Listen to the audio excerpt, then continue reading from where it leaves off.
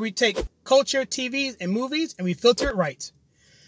This time, I'm going to talk about Candace Owens and what she did on Capitol Hill today. She went before a committee to deal with white nationalism, racism, reparations, hate crimes, and all this. And she just had these people, Democrats, squirming in their seats. They were looking at their watches like, come on, man, this is over yet? Come on, go faster. They really were like, dude, this is horrible. Because you could see their facial reactions and all their stuff. And it was fun to watch. And Candace didn't hold anything back. She gave them both barrels and was merciless on these people. So essentially what she did was she framed the argument initially by saying, you know what? I was once a Democrat. I voted for Democrats. My grandfather was a sharecropper who was attacked by the Ku Klux Klan. He was oppressed by them, terrorized by them. This group of Democrats were shooting holes in his house, harassing him and his father, her great-grandfather.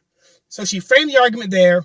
She said, even I was involved in a hate crime, because you may be wondering why I'm even here.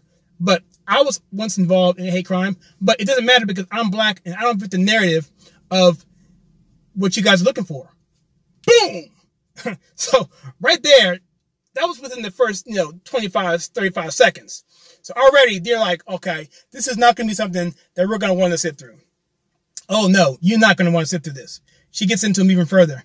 She goes into the fact of how the black community is being victimized by Democrats. How the Democrats are basically using reparations, white nationalism as buzzwords to politicize the 2020 election. Because essentially they don't have any other thing to run on. They're upset by the 2016 election. And they have to figure out a way to get black people back on the plow to vote for Democrats. She knows that with this Brexit and walk-away movement going on, that is whittling away from their base of the black community. And it doesn't take much for people to come off that to make a huge impact in the election. If you look at Pennsylvania, if you look at Michigan and Detroit, Philadelphia, respectively, you'll see how the black turnout was so low that it basically allowed Michigan and Pennsylvania to go red because nobody was voting for Hillary Clinton. And I think with Trump coming in now, it's going to be really more difficult for them to keep that narrative going. So they're going to have to move the goalposts, expand the voter base, lower the voting age to 16, allow illegals to come into the country and vote. Oh, why not? Why not just have prisoners, people who are in prison physically right now, vote as well? Okay? So they're trying to move the goalposts because they don't have enough voters to basically fall for their crap anymore, essentially. And so she goes on, essentially, and she says, look, I want to talk about real issues. Why can't we talk about real issues in the black community? In my opinion, it's because they don't want to. It's all about power, money, and being able to keep that particular influence and that stranglehold on a group of people to get them to do what they want them to do every 4 years. It's as simple as that. She cut right to the chase. She didn't hold anything back. She said it very articulately. And she even mentioned her grandfather behind her and saying, hey, you know what? Racism is not worse today than it was back then. And it's an insult to him and his generation and the generations before them to even mention that. And she's right. How dare this generation say, oh my gosh, we're so oppressed, when there was actual real lynching and poll taxes and segregation and abuse and all that going on in the Jim Crow era. And yet despite that, the black community still was doing better financially than we are today. Why? Because the nuclear family in the 1960s and 50s was more sound than it is today. Way more sound. I think she quoted some statistics. She went on a whirlwind of stats where she rattled some things off, right?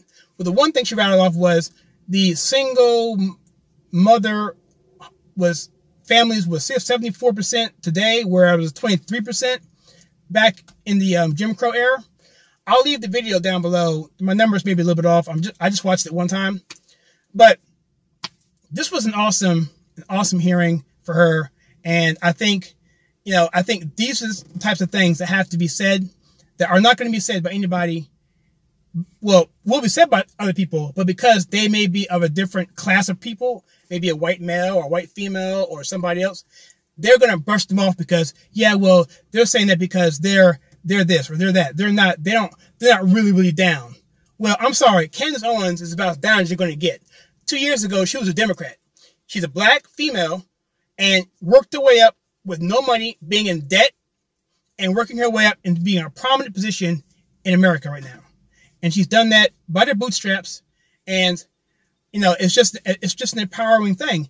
And I really, really appreciate her doing that. And so I just want to do a quick video on that because I just think that's so impressive of her and of, Turning Point USA. They're doing a wonderful job.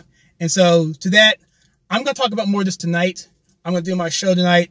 I'm going to primarily trigger it around this particular topic, but I have other things to talk about too. There's so much going on right now. But yeah, so you're not going to play that identity politics game on people like Candace Owens. And I believe the average American isn't buying it either. If you look at across the board with this channel, we talk about TV, culture, and movies and how that all is being affected. And so, that's what this is all about, guys. This is all about getting the message out and letting people have a forum to dispel these myths and narratives that are just totally off base and are only there for one reason: to gain power. All right.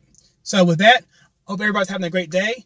If you like the content on this channel where we take culture, TV, and movies and we filter it right, then please consider liking, subscribing, and sharing with your friends. And also, please check out the videos I have right here.